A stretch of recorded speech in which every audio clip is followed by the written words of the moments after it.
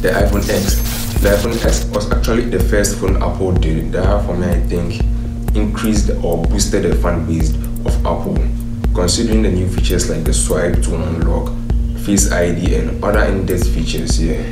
Now, it's iPhone X worth buying in 2022. Stay tuned.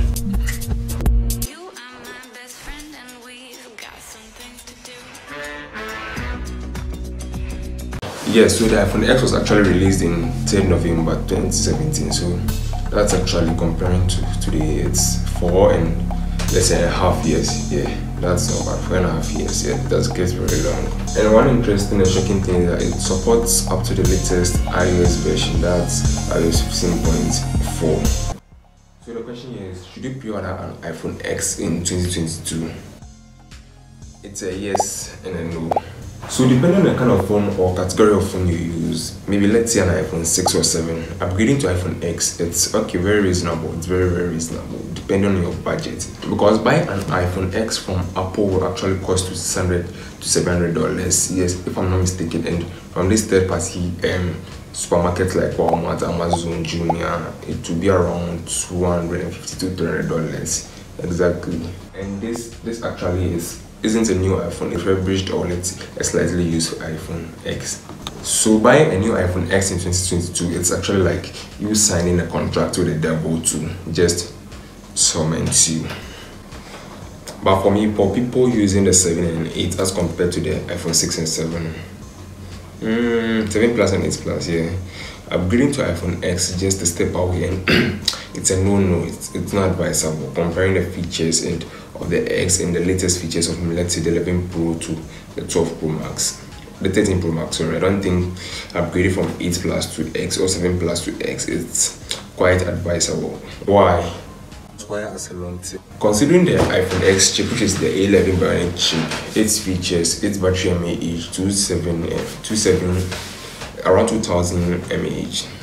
All these things should be taken into consideration before upgrading to an iPhone X, maybe from an 8 Plus to X. Yeah, I'm not saying that the iPhone X is actually a bad phone. The iPhone X is a good phone. Yeah, it's a good phone. But comparing, if you want a phone that will last long, better performance, better camera option, picture, video, in-depth features, then I think the iPhone X is actually a step behind, because Apple just did something that was very, very shocking. They released one of their most massive features, which is the swipe up, look down to unlock. Yeah, we were wearing a nose mask to unlock your phone, and it's quite unfortunate that it didn't come to the iPhone X. It should actually tell you that Apple is actually removing iPhone X from the system, and not even an iPhone X, then iPhone 11 also.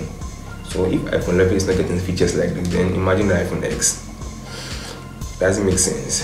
For me, I use an iPhone X. Yeah, I film as I'm filming with an iPhone X, and yeah, it's cool. It's cool. Yeah, it's cool. But alongside using it, you encounter one or two faults, like some freezes when you are trying to multitask. The phone becomes too hot when you're trying to do plenty things at a go, and even unlocking your phone takes some time. Comparing the speed of unlocking your phone to the speed of maybe like 11 Pro Max, 12, 13. So that is a very difference if you've studied the phone. If you studied, yeah, we've made that comparison because yeah, there's a very difference between the speed of unlocking your phone on an iPhone X and that of the upper iPhones.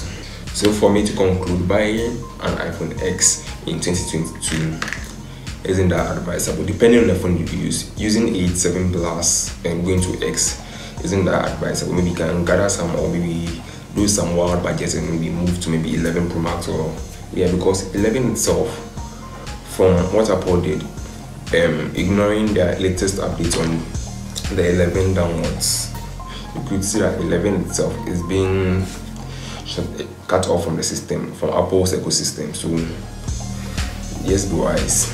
That's all for today. If you love the video, and I think a sub on the channel will be very, very miraculous. See you in the next video.